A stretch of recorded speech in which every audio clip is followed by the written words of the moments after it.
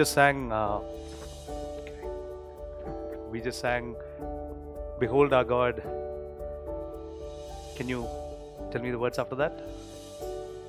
Seated on his throne, come let us adore him.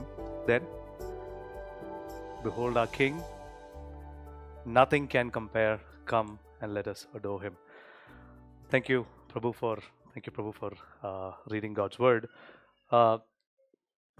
In the last few weeks, we have gone through the Holy Spirit's inspiration to Dr. Luke, and we covered a few major events until the start of Jesus' ministry here on earth that we learned last week. So to quickly recap, these are a few things. So we looked at the birth of John the Baptist and the birth of Jesus being told by the angels. We looked at Zechariah's and Mary's song of praise. We looked at the birth of our Messiah, our Savior, King Jesus. And then we saw Jesus was presented in the temple, and later we saw that he stayed behind at the temple. And then we looked at John the Baptist. What did he come to do? He came to proclaim a baptism of repentance for the forgiveness of sins.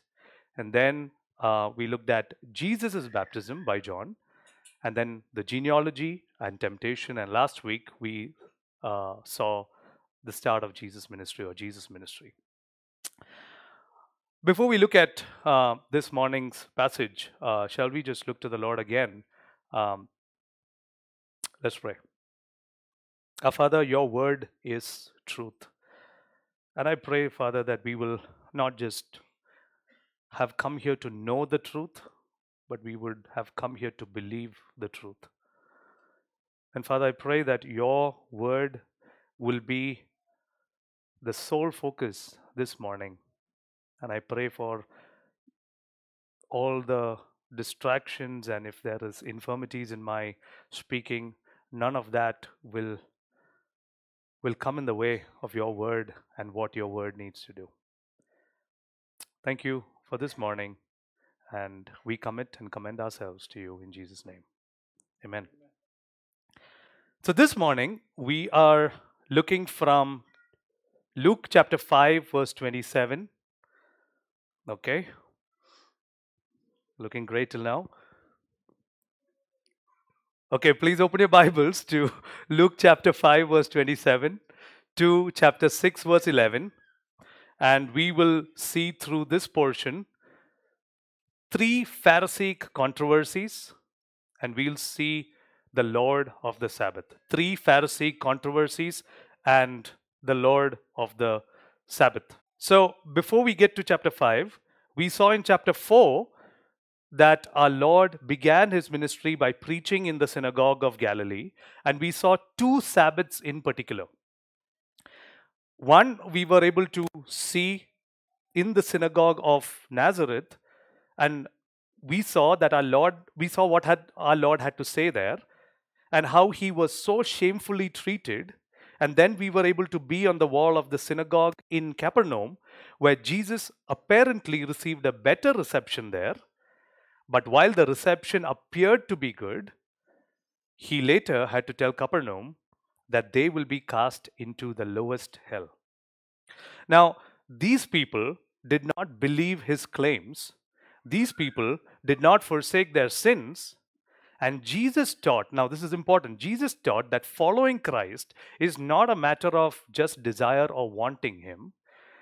Following him is a matter of believing who he is, his claims, and repenting of our sins.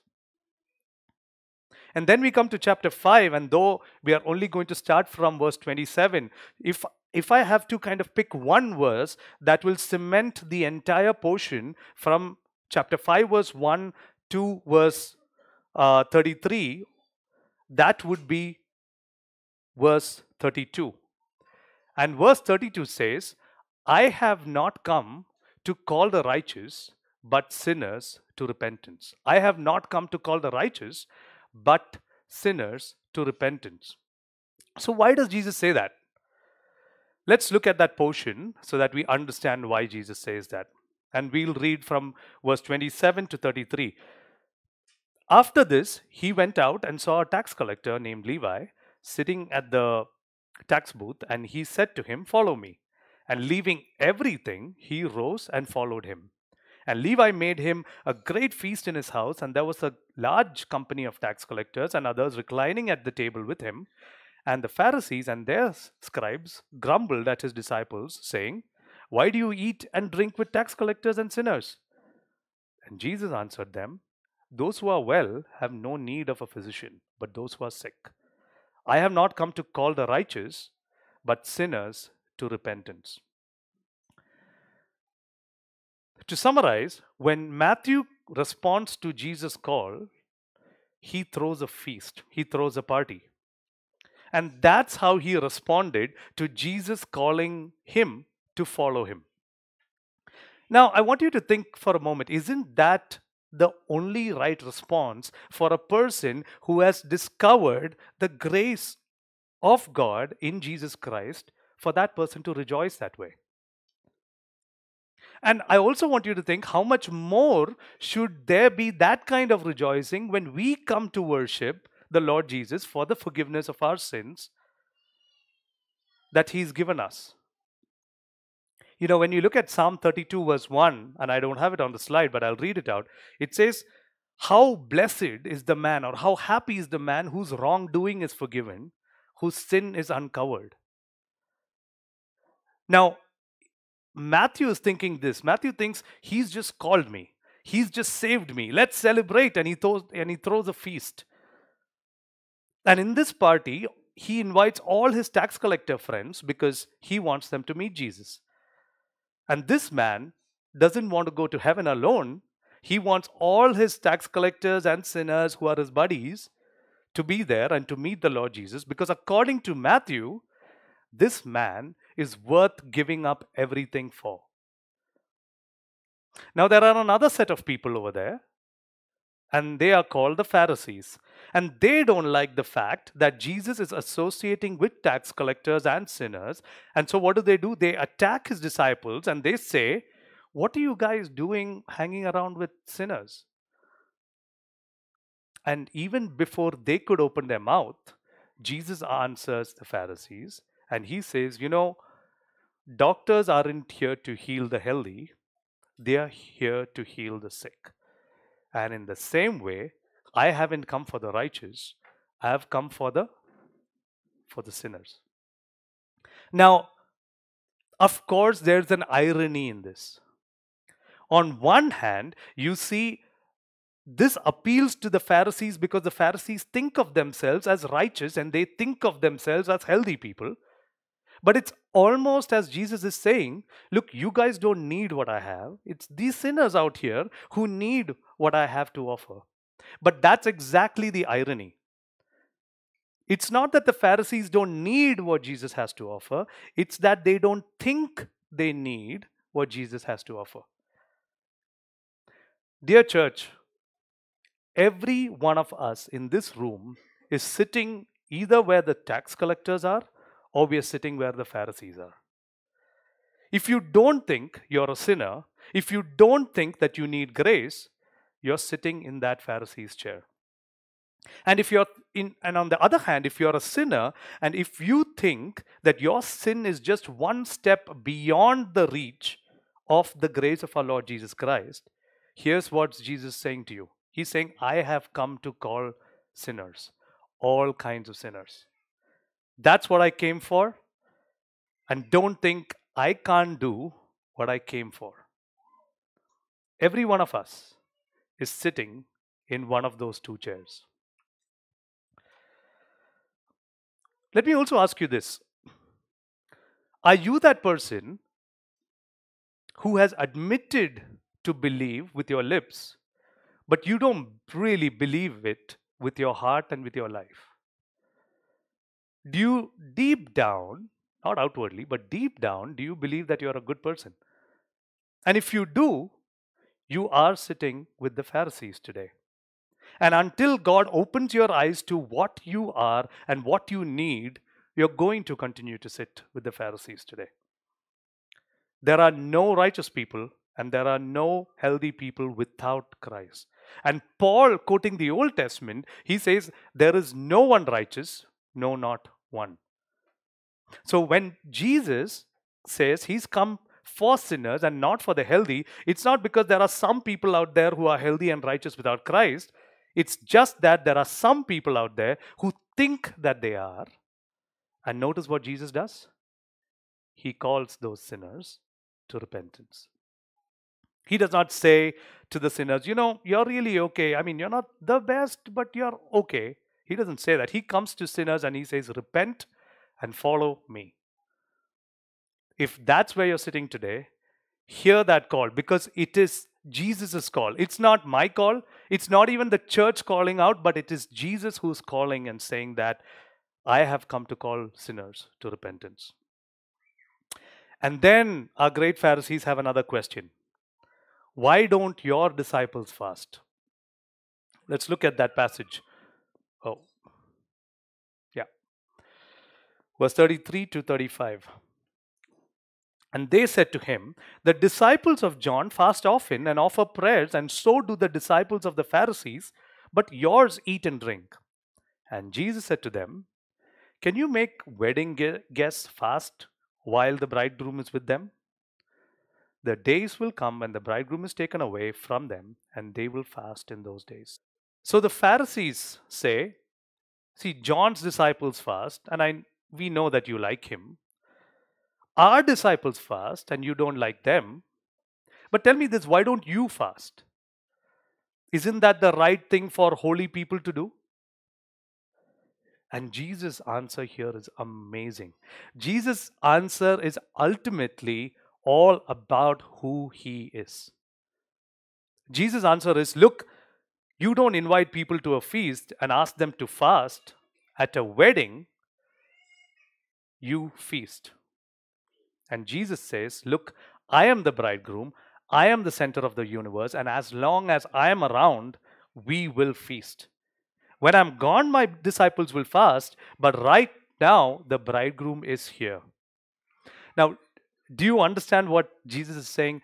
Jesus is saying that I am the one that brings this world joy. And as long as I am around, my disciples are going to rejoice. They are going to feast, not fast. And we see this example while connecting this with what Matthew did, because when he was saved, what did he do? He threw a feast, but they and didn't fast. Let's look at the next. Yeah, let's look at the next part. Verse 36 to 39. And he told them a parable. No one tears a piece from a new garment and puts it on an old garment. If he does, he will tear the new, and the piece from the new will not match the old. And no one puts new wine into old wineskins. If he does, the new wine will burst the skins, and it will be spilled, and the skins will be destroyed. But new wine must be put into fresh wineskins, and no one, after drinking old wine, desires new, for he says, the old is good. So he's telling them a story. He says, nobody takes a new piece of cloth and patches up an old garment with that new piece of cloth, because it won't match. And nobody takes new wine and pours it into an old wineskin that's already been old, that's been rigid, that's been dried out, because it will burst. And he says, that is the problem with you Pharisees. You try and come in bringing all your legalistic tendencies and rituals and look at stitching on a little bit of Jesus, but when you do that, it won't work. And church, I want to tell us this, that the reason some of us, when Jesus says this, we are also in a dilemma, is because many a times we are also literally a walking contradiction. And what I mean by that is, we know that we need Christ, and we know that coming to Christ demands complete transformation, but it is at that point that we want to get off the train and we no longer want to be with Jesus. Jesus tells the Pharisees that I've come to call sinners, men and women and boys and girls from every tribe, tongue, people, and nation to God through me. The ceremonial law is not coming back again. the things that you care about and which you have invested your righteousness have gone away. Ceremonial righteousness is gone, and guess what's coming? Real righteousness has come in. And yet, you're going to prefer the old wine. You're going to say, Jesus, I don't like what you're bringing. I like what I'm already doing. But Jesus says, I'm not coming to do what you think I'm here to do, because your view of what the Messiah is going to do is too small and it is too narrow. You're satisfied with the righteousness you have, you're satisfied with the kingdom that was. I come to bring a righteousness that you don't have and to build a kingdom that has not been built yet. And you're not going to like it. Church, when we look back and we can nod our heads at the Pharisees and talk about, what kind of legalists they were. Like, so bad people, right? You know, the definition of legalism, and this is not from, this is just something that from inference I made up. So if you won't see this in the Oxford Dictionary. But legalism is following a rule or a law in the assumption that it will lead us to righteousness, to freedom, and salvation. So whether we are legalists or the other spectrum or the other end of the spectrum where we are spiritually unconcerned people, if we are not trusting the Lord Jesus Christ, if we don't see that we are sinners, totally hopeless and helpless in need of His grace, then we are still sitting where the Pharisees were. And we are saying we like it the way it used to be. We like coming on Sunday morning, saying, "Hi, how are you?" And then going back and then having a super meal and then some gossip, having a good nap. We like that. If we are sitting in either of those seats, legalistic or spiritually unconcerned people, we are sitting exactly where the Pharisees are sitting, and we are saying, Jesus, we don't need what you're bringing. We are good enough on our own, and we don't need Jesus. And that is the issue that is set before us today. Because the only people that will be in His kingdom that Jesus is bringing are people who know that they are sinners and who know that they need the unmerited favor of God every single day. And there will be no sinner in that kingdom who, having received the grace of the Lord Jesus Christ, will think, you know what? His grace is not sufficient for me. His grace is good, but it's not enough for me. Because just like Matthew, when you truly encounter this Jesus, you realize that He's worth giving up everything and He has a power to do and to save beyond what you have ever imagined. And with that, we come to chapter 6. And this is the passage where we see one of the familiar encounters between Jesus and the Pharisees. Now, before we go into chapter 6, into reading chapter 6, I want to give you a context because it's about the Sabbath. I want to give you a context of what was the Sabbath in the Old Testament? Why did God give the Sabbath? And so it's going to be a crisp history lesson, but just to remind us on what was the Sabbath and what had become of the Sabbath. So the Sabbath command was a distinctive mark and a sign to Israel. In Exodus, God told the children of Israel that the Sabbath was one thing that was going to set them apart from the nations. It had been given to them in the Ten Commandments as a blessing. Now, you remember the children of Israel were a nation of slaves, and that meant that they had lived in forced labor every single day. They lived in forced labor in Egypt for over 400 years. And so for 4 centuries, their time had belonged to their masters. And at Mount Sinai, God said to them, "You may not work one day out of every 7 days." And you can see immediately the blessing that would have been to the nation of slaves who were forced to work every single day, to have a day of rest in between. And this day also meant to be a day of worship, and it set them apart from the nations around them. And when their neighbors saw that pausing on the last day of every week to worship God, it set them apart as those who worshipped the Lord, the God of Israel, the one who had given the Sabbath day to them. Now, the story of Israel doesn't end there. You know the story of Israel. Israel didn't do a good job of keeping the Sabbath. In fact, they didn't even do a good job of worshiping the Lord God. Israel went after other gods. Israel didn't keep the Sabbath day. And we see Isaiah, Jeremiah, Ezekiel, and other prophets are filled with stories of their failure, of Israel's failure to keep the Sabbath that the Lord had given them. So Jeremiah tells them that God sent the children of Israel into exile in the year 586 for 70 years because of their failure to keep the Sabbath. And when the children of Israel came back out of that captivity, they were determined that they were not going to break the Sabbath command again. And so what happened? And so the rabbis, their scribes, and their lay leaders began to build laws around God's law to protect them from breaking that command.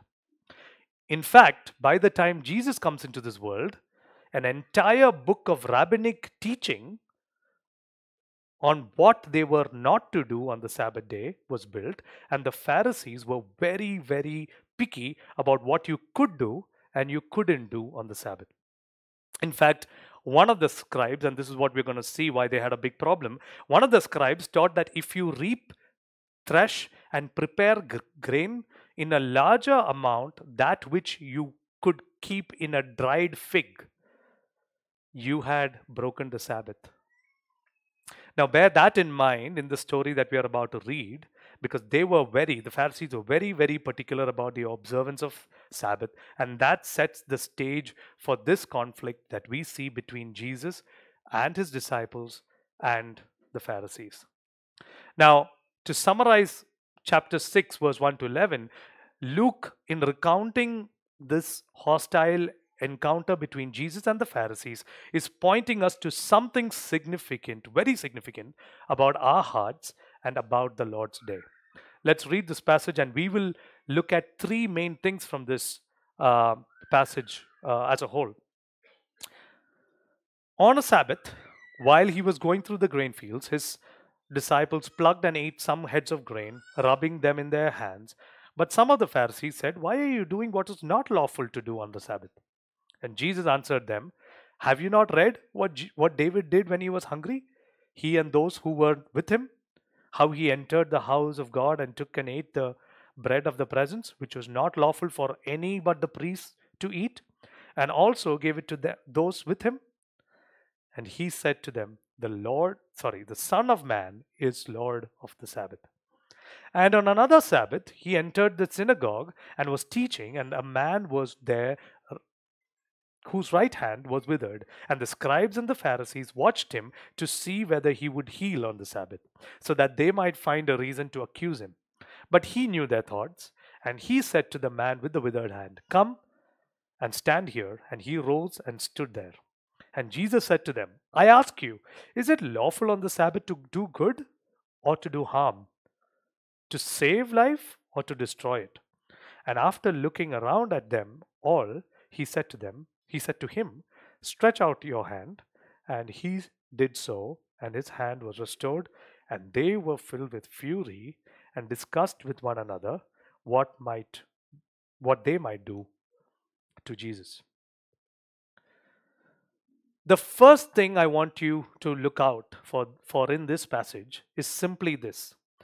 Jesus' message to the Pharisees is not that they have made a slight overreaction or an overcorrection in their interpretation of the Sabbath. His message to them is that they have entirely missed the point of the Sabbath. So please look out for that in the message. The second thing I want you to see is the example that Jesus gives of what he does on the Sabbath day. Because I believe that Jesus' example of how he kept the Sabbath day gives us a wonderful guide for how we ought to observe the Sabbath or the Lord's day. And then, third, I want you to ask the question in this passage, who is the Lord of the Sabbath?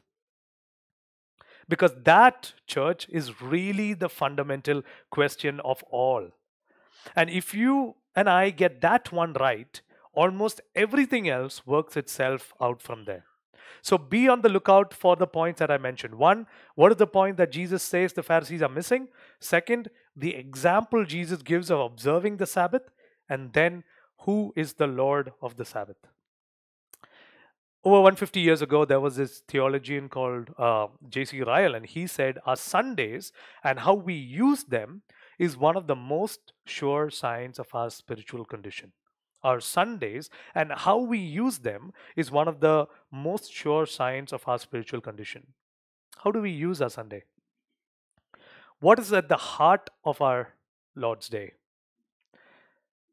Luke is telling us something that not only reveals something to us about the hearts of the Pharisees and what was the heart of their experience, what was at the heart of their experience of the Sabbath, but it forces us to look at our own hearts and ask how we use the Lord's Day.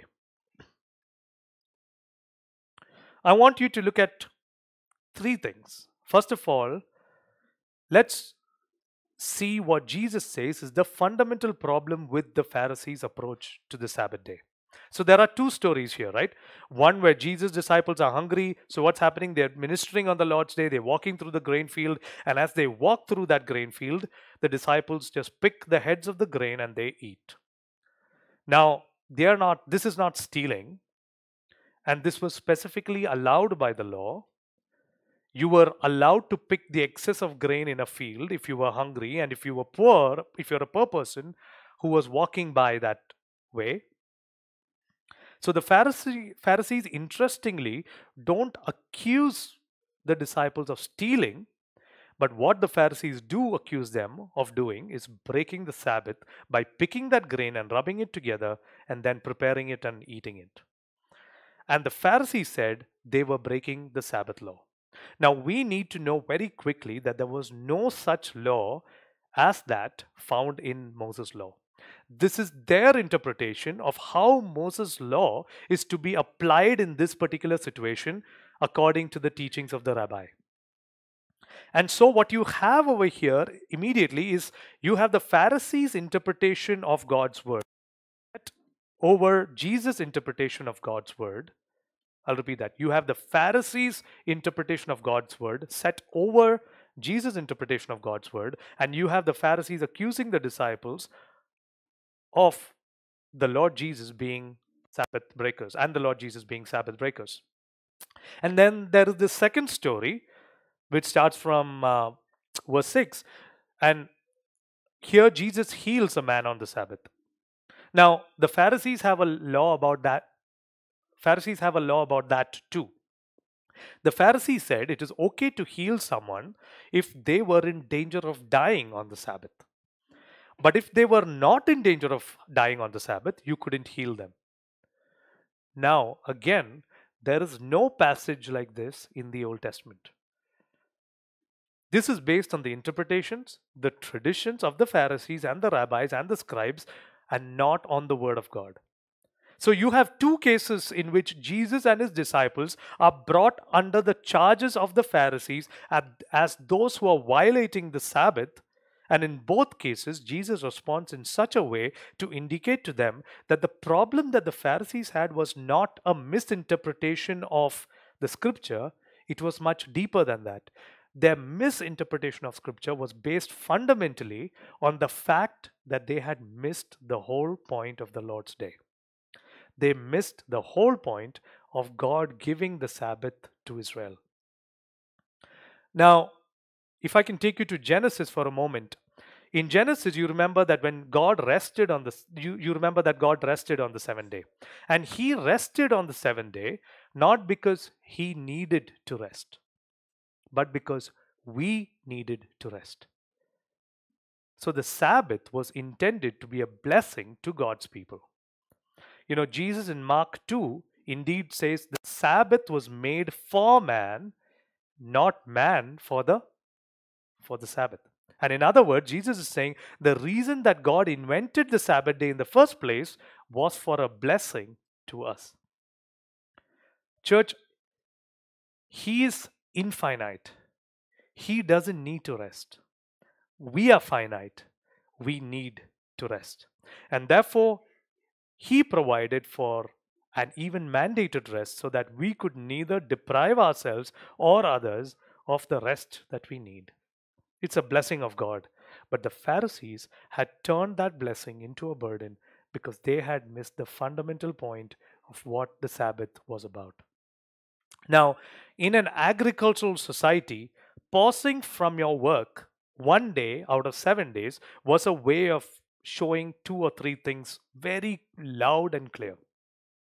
One thing that it did, one thing that it did was it declared who your allegiance was to. Let me explain that. If you are in an agricultural society and your working is directly determinative of your eating, and you stop working, then whoever you stop working for must be pretty important. And so it sends the message that we serve God and He told us to stop working. Secondly, it lets us and people around them know that who your trust is on. So if you are in an agricultural society where your working is directly connected to your eating and you stop working, what does that mean? You got to trust God to provide you. You got to trust the Lord to provide you on that day. And I want to remind you of the Israelites depending on the manna that was given to them on the sixth day to be enough for them on the seventh. The seventh day they did not receive it, but the sixth day had enough for them to be nourished on the seventh day. Now, thirdly, what the Sabbath does is it allows you to declare God in more important. Sorry, it allows us to declare God is more important than any blessing we enjoy on this earth, even food. God is more important than anything else. So it's a way of declaring your allegiance to God. It's a way of showing who you trust, and it's a way of showing your utter dependence on God and of your recognition that God is more important than anything else. And the Pharisees had missed the fundamental point of that Sabbath day, and they turned the blessing into a burden. I want to ask you this question. Do you and I turn the Lord's day from being a blessing into a burden for us? Moving on, think of the disciples. Now, here are the Jesus disciples, and what are they doing on the Sabbath day? They're traveling from town to town, preaching the gospel, teaching God's word, turning people back to God, ministering to the poor and to the needy. And Jesus is doing works of healing. And the Pharisees are upset because they had eaten a little something. Now, this even is not an elaborate meal that they all sat down to. They had passed through the grain field and they picked some of the heads and ate it. And honestly, it wouldn't have been tasty. But the Pharisees don't care about the ministry that Jesus and the disciples are doing. They only care that they have violated some traditional interpretation of theirs about how we are supposed to keep the Sabbath. Now, there's even a more shocking scene in part 2, which is from verse 6 to 11. Jesus is in the synagogue teaching, and there's a man with a withered hand. And Jesus is going to heal this man, and the Pharisees know that he's going to heal this man. And so the Pharisees are concerned about what? For that poor man who'd gone through the life with a withered hand? No. They want to catch Jesus in a sin. Now tell me this, church, whose heart is right in this circumstance? These people are more concerned about trying to find Jesus in a violation of the law of Moses than they are in seeing a man restored to health. And you would want to ask them, so it's not okay for Jesus to heal on the Sabbath, but it is okay for you to plot how to kill him on the Sabbath. And that's exactly what Jesus tells them. He says, look at what he says. He says, I ask you, is it lawful on the Sabbath to do good or to do harm? Now you see, Pharisees' problem was not just a tiny overcorrection or overreaction in their interpretation of scripture. Their problem was that they had missed the point. They had missed the whole point. Now, church, we don't need to be a legalist to miss the whole point of the Sabbath day.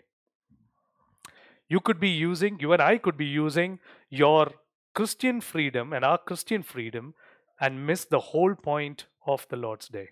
So don't think this is just a problem of the Pharisees. It's a problem for all of us. We can miss the point if our hearts aren't right. Because you and I can't worship the Lord unless our heart is set on the right thing. And the problem began with the Pharisees, not just with their interpretation or misinterpretation, but within their hearts being in the wrong place. The Sabbath was turned from a blessing to a burden, and it became a tool not for glorifying God, but for them a tool whereby they wanted to trap and destroy a man. They had missed the whole point of the Sabbath, and Jesus makes that very clear. Now, this is precisely the character of the hypocrite. It is a bad symptom of any of our state of soul or spiritual blindness when any of us begins to put the second things of our faith in the first place and the first things of our faith in the second place. Let us beware of falling into this state of mind. There is something sadly wrong in our spiritual condition when the only thing we look at in ourselves and in others is outward Christianity and the activities that we do. And when the principal question we ask is whether they worship in our denomination, do they do the ceremonies like we do it, do they serve God like we do it? The question to ask are some of these. Do they repent of sin? Do they believe their lives on Jesus? Are they faithfully being discipled and living holy lives set apart for Him? These are the chief points to which our attention ought to be directed to.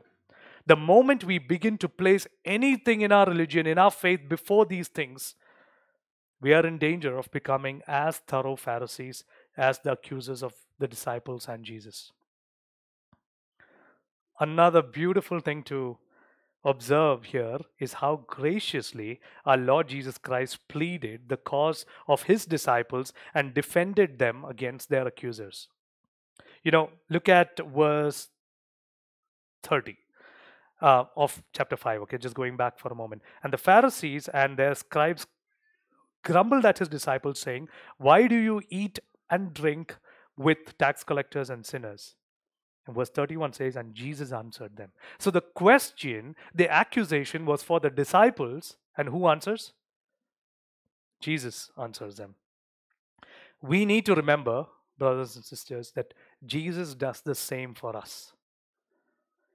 This is such an encouraging illustration of how graciously our Lord Jesus Christ is ever doing on behalf of His people. And so let us daily rest our souls on remembering our great friend and advocate in heaven. Let us thank God that believers have an advocate with the Father, Jesus Christ the righteous, who is ever maintaining the cause of His people in heaven and continually making intercession for them. Secondly, I want you to see Jesus' example of keeping the Sabbath in this passage. Jesus does three things in this passage that are great examples for us on how to keep the Lord's day. The first thing you will see is in verse 6 of chapter 6. It starts with, on another Sabbath, He entered the synagogue and was teaching. This was Jesus' normal pattern. On the Sabbath day, where is Jesus? He's in corporate worship with the people of God. And that's where we ought to be every Lord's Day, in corporate worship with the people of God. And when we are doing that, we are just following Jesus' example given to us. Secondly, Jesus makes it clear that the Sabbath day is a day when it is lawful to do things that need to be done, things that are necessary, deeds of necessity.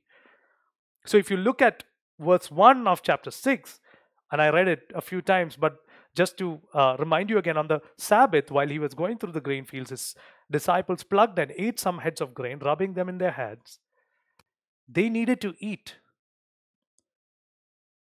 They were out traveling, doing the work of the Lord, and the only way that they could get the food they needed was to do what they did. And it was an act of necessity, and it was perfectly appropriate according to the Lord Jesus Christ. So the Sabbath day is a day of rest, but it's also, Jesus makes it very clear, a day of worship and a day in which you and I do deeds of necessity, deeds that are necessary to be done. And it is also, however, a day in which we do deeds of mercy. And you see this in verse 10 of chapter 6. Jesus is in the synagogue teaching, and there's a man with a withered hand, and he calls the man up and he heals the man. It's an act of mercy. If God has shown us mercy, and if we worship God, how do we worship God best? When we act like He does. So, is it appropriate to do deeds of mercy on His day? Yes. And Jesus makes it very clear. And so, this is how Jesus used the Lord's day: worship, deeds that were important and necessary to be done, deeds of mercy. And He provides us an example of how we can use our Lord's day. I quoted J.C. Ryle earlier, and I'll quote him again. He says, it is only a few steps down from no Sabbath to know God. And this "no" is not K-N-O-W, this is N-O. It is only a few steps down from no Sabbath to know God. In other words, our use of the Lord's day is an index of our spiritual health. If our Lord's day is caught up with worship and deeds of necessity and mercy and rest, or is it caught up with something else? Jesus' example is instructive to us. And there's this one last thing that I want you to see here, and it's important. It's the most important thing. It is, who is the Lord of the Sabbath? Because in verse 5, you see the rest of the story. Chapter 6, verse 5, you see the rest of the story in the first incident. Jesus had said, do you remember the story of David? Then he goes on to explain what David did, how David had taken the bread that was for only for the priest to take. And then he said in verse 5, the Son of Man is the Lord of the Sabbath. For Jesus to say, I am the Lord of the Sabbath, you understand what he's saying? Jesus is saying, I created the Sabbath. The Sabbath is my day. The Sabbath is about me. I am the boss of the Sabbath. I am the master of the Sabbath. I am the Lord of the Sabbath. What I say goes on the Sabbath, and what I say doesn't go on the Sabbath. And you see, that is the fundamental question for us today. Who is the Lord of the Lord's day makes all the difference as to whether you and I are actually keeping the Lord's day. If the Lord of your Lord's day is the Lord Jesus Christ, then it is a glorious day for all of us. But if the Lord of the Lord's day is you and I, or someone, or something else, then it will be a struggle. It'll be a checklist, and we have missed the point, the whole point. So that's the real key for our Lord's day. You and I want to enjoy the Lord's day. The only way to enjoy the Lord's day is to enjoy the Lord of the Lord's day. And that's the whole key to enjoying the Lord's day.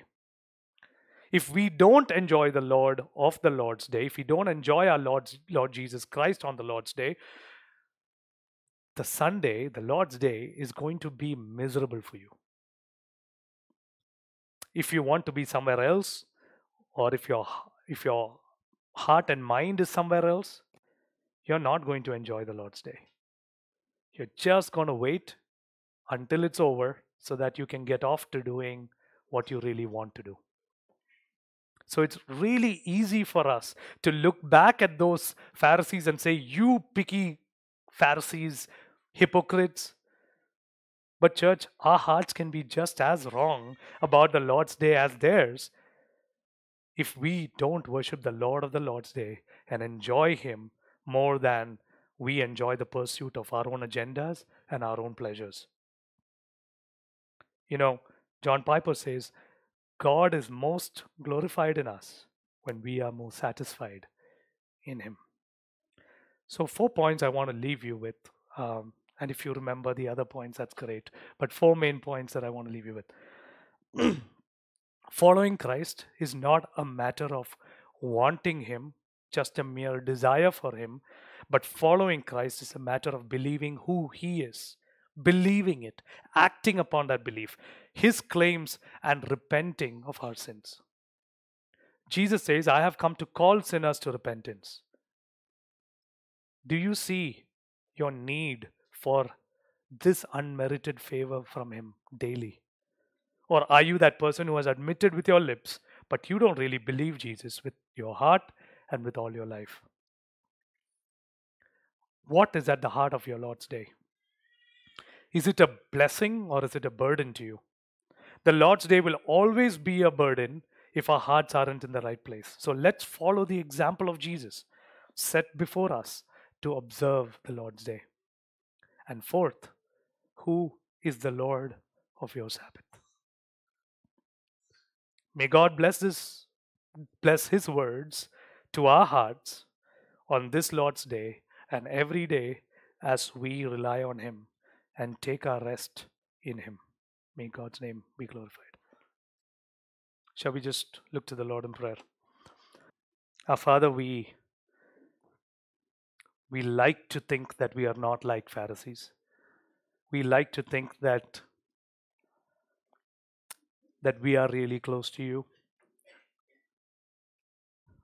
But Father, examine our hearts and see if there is any wicked thing in us and restore us to be more like you every single day. I pray that our hearts and minds will worship this Lord of our Sabbath, the one who saved us, who forgave us, and who seated us in this feast that we enjoy together. Once your enemy, now seated at your table. This is our story, and I pray that you will be the Lord of our Sabbath. And this we ask in the name of your Son and pray, in Jesus' name, amen.